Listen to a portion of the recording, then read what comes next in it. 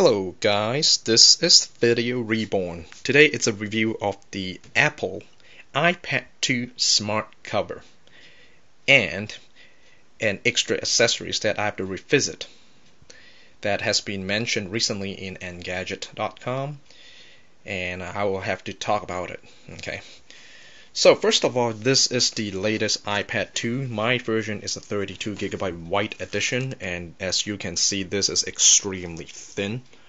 Okay, and I got the same aluminum back with the black Apple logo, a camera which shoots HD video at 720p, and also a front-facing camera on the top.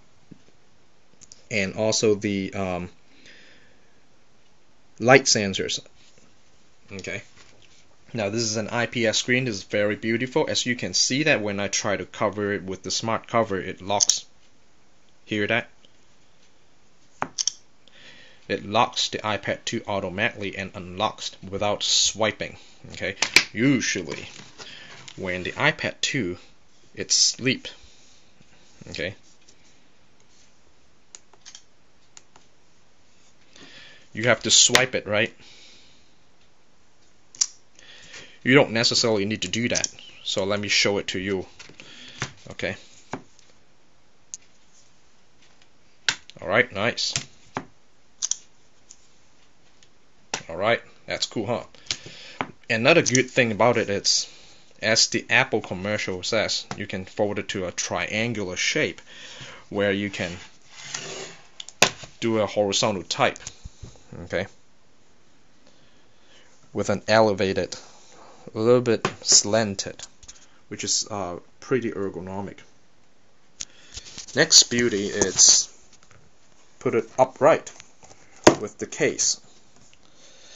So as you can see that this triangular shape becomes a kickstand to secure the iPad 2, but you got to be really careful when you are actually using it to type stuff, maybe touching the icons on top. You might, if you are pressing too hard, you might actually push it to fall, but I didn't really think about that's an issue.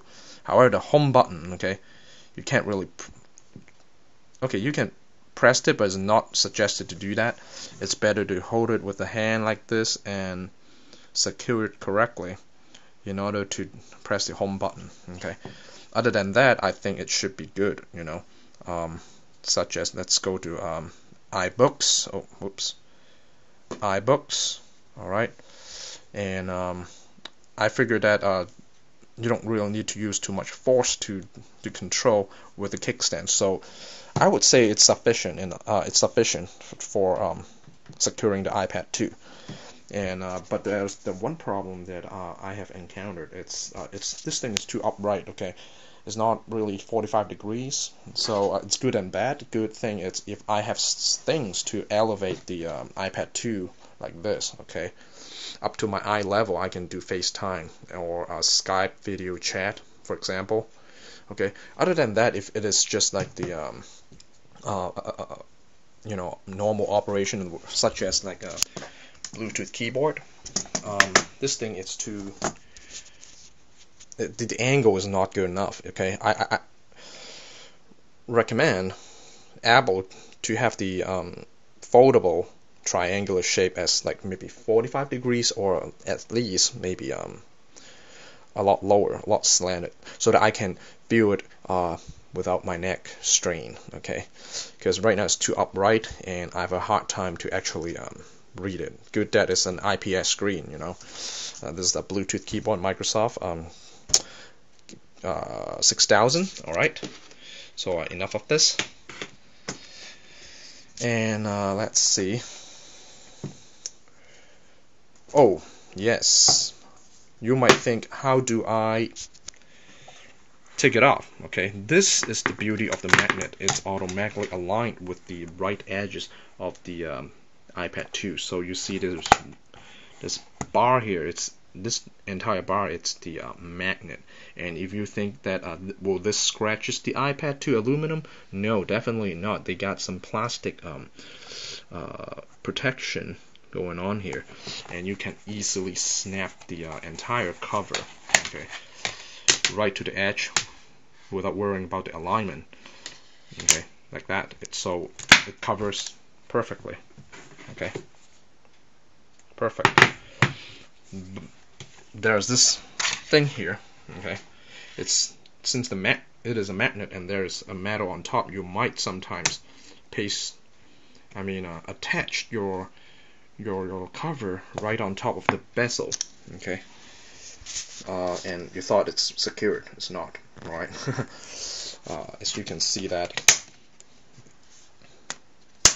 okay, that's not secured, so you got to be careful, okay, and you're also scratching the glass. So what you need to do is make it as far as you can, as low as you can, in order to attach the cover, and you'll figure it out.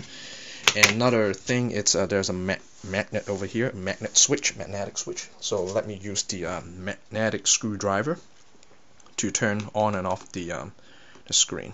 Okay. Let's see if I can do that correctly. Maybe not. Maybe yes. Yep. There we go. Okay, it's right over here. Okay. Nice, huh? Alright, nice demonstration. Not a lot of people have done that. Okay. Alright. So, that's how good iPad 2 is. And let me tell you, I highly recommend it, even though it does not have flash. Okay.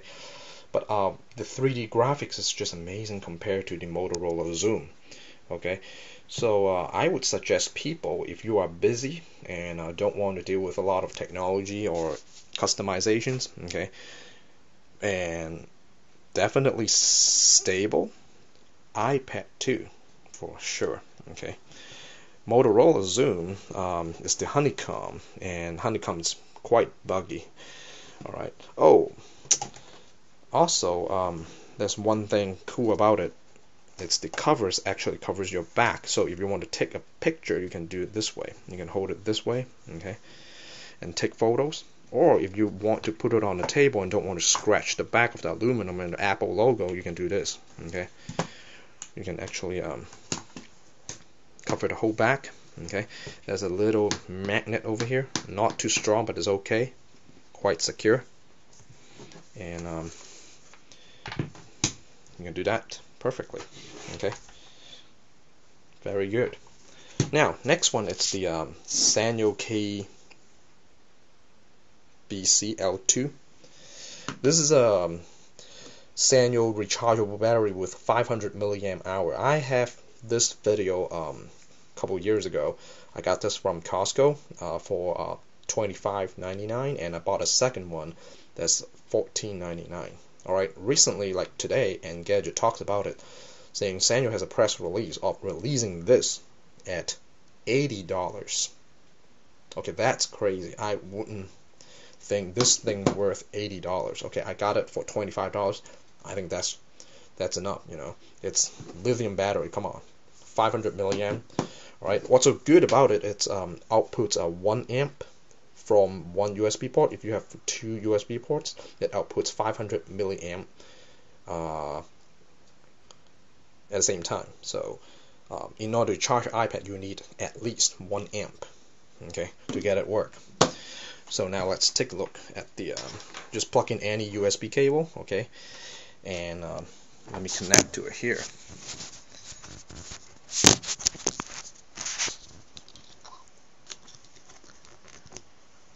And then press the button,